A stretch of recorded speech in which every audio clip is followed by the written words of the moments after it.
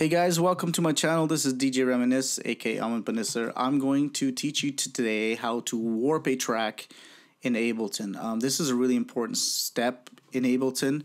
This will give you the capability of doing some really tight remixes, mixtapes, whatever it may be, if you're into sampling or making music for loops.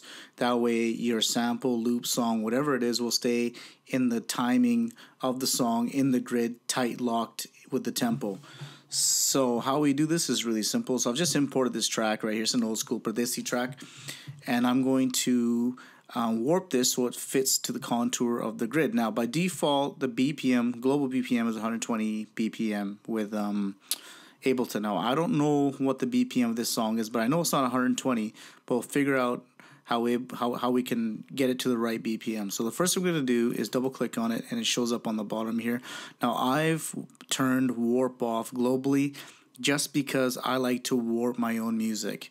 It's an anal thing. I'm not a big automatic fan, but to turn warp on and off globally, it's in your preferences right under record warp launch. So I've turned off auto warp long samples. Okay. So now we click the warp button, comes up with choose no revert preset or warp markers. Yes, I'll just click no for now. So I don't know where I got that warp marker from, but it's probably dead on. But let's just say, actually, let's just have a listen to this first. So you'll notice that this song's got a bit of an intro.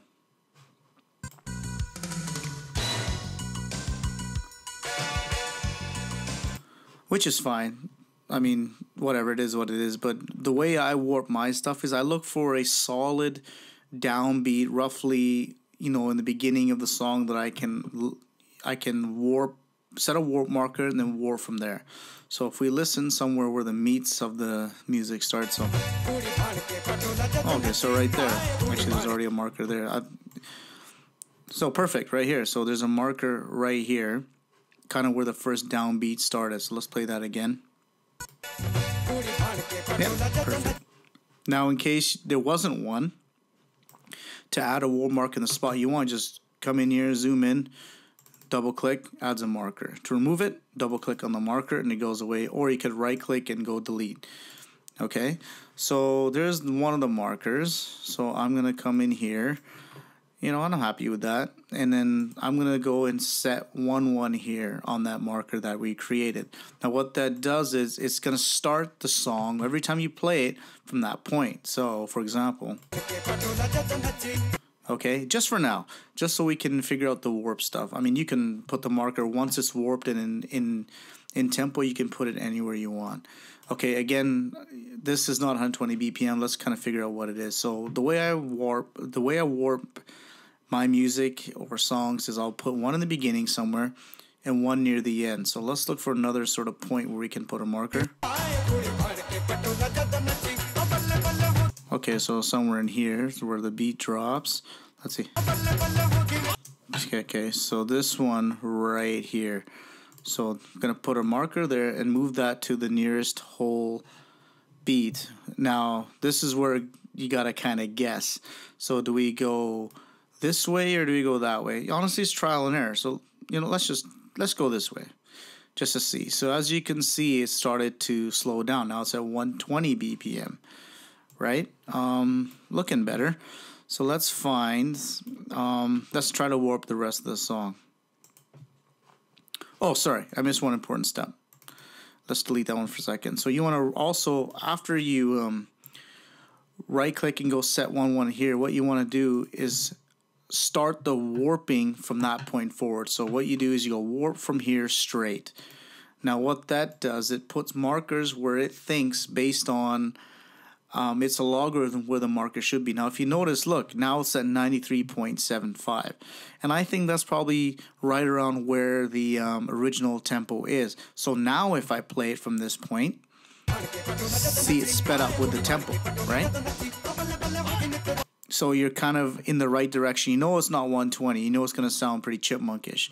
Another note too that I want you to understand. This is completely up to you. There's different ways or options for warping. I always pick Complex Pro just because it doesn't give me that chipmunk effect where I'm speeding up or slowing down. it changes the tonal artifacts. Okay, now for example, with complex also, let's just assume it's 94. So I'm gonna change this to 94 based on that number right here. And if we play it now, sounds normal again, yes? Now, because I'm in complex pro mode, and if I play this and speed it up, you'll hear that it does speed up, but the tonal artifacts of the song do not really change. I'll show you what I mean.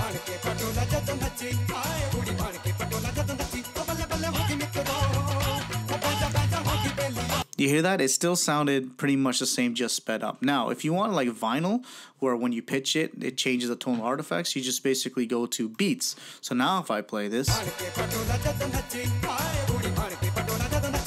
you hear it? So that's completely up to you. Like I said, I leave everything in Complex Pro just because I like to speed stuff up and keep the original tonal artifacts. Okay, so now back to the warping. So we got one warp point there. Now let's go back and find one near the end. Okay, so let's listen to this again. Okay, so roughly here, right here. So now I'm gonna basically double click in here, move that to 89.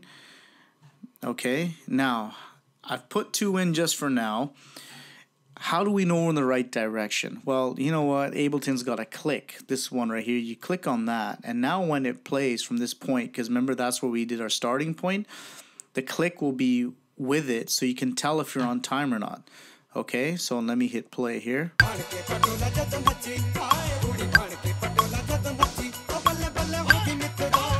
So far so good. Let's go in the middle somewhere here.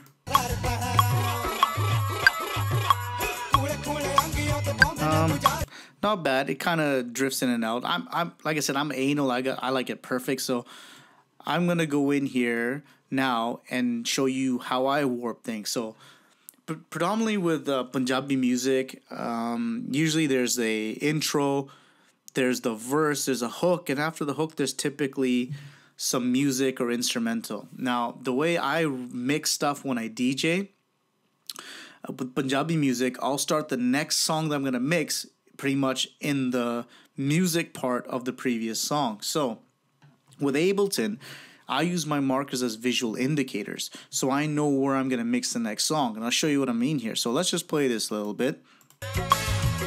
So clearly, that's a music break right there. So let's find the beginning of that break. Okay, so right there on 13. So I'm gonna go in here and kind of tighten this up. See, Ableton thinks that that's where the downbeat is, or that's where it should be. You know what? Most of the time it's not too bad, but and I can tell because I've been doing this a long time that I'm going to take it from this point and move that over. So that is the beginning of the first music piece. Now again, when I'm DJing and I see this in front of me because I DJ in Ableton, I know that I'm going to blend the next song at this point, maybe. But, you know, like all Punjabi music, there's music breaks throughout the song. So let's find the next one. So I'm going to go somewhere in here. There's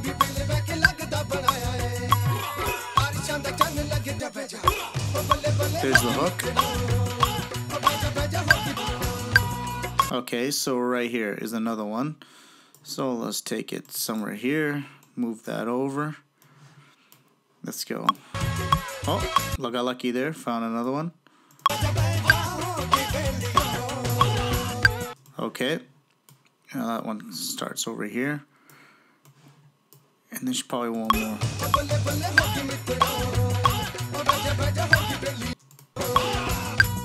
There we go. Somewhere here. And then what I like to do, well, I've already done it near the end. That's for the end piece, but I'll always do the last hook as well.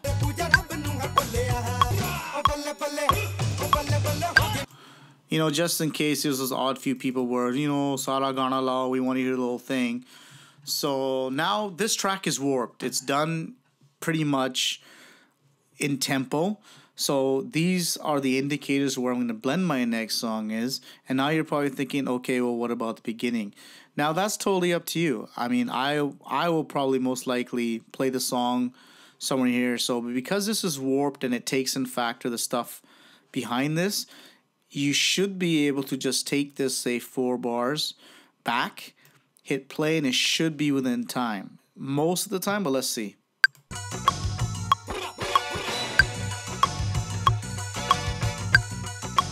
So that wasn't too bad.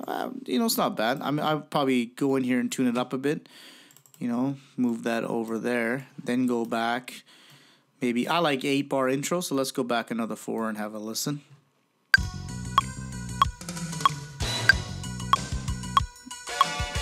Kind of shaky, so let's go in here and fine tune that. Oh yeah. So the bass kind of starts roughly here. Move that back, and now.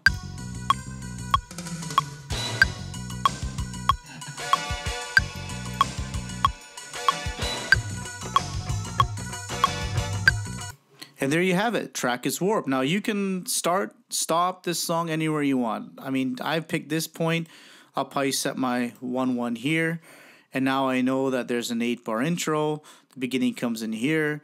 There's all the music breaks. And chances are this is the hook.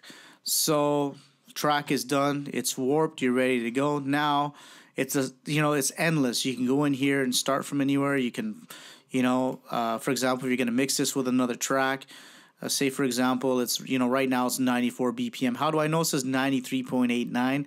That's 94. Just round it up to the nearest whole number. So when we hit play somewhere in here, you can speed it up, you can slow it down. Turn that off for you guys. Totally endless. And the best part is it's gonna stay in sync on the grid, locked. That's the beauty of Ableton. Warping is a key factor. Hope you enjoyed the video. Please like and subscribe. I got more videos coming out. Leave some comments below. You can always get a hold of me if you got any questions or concerns. I'm DJ Reminisce signing out. See you soon.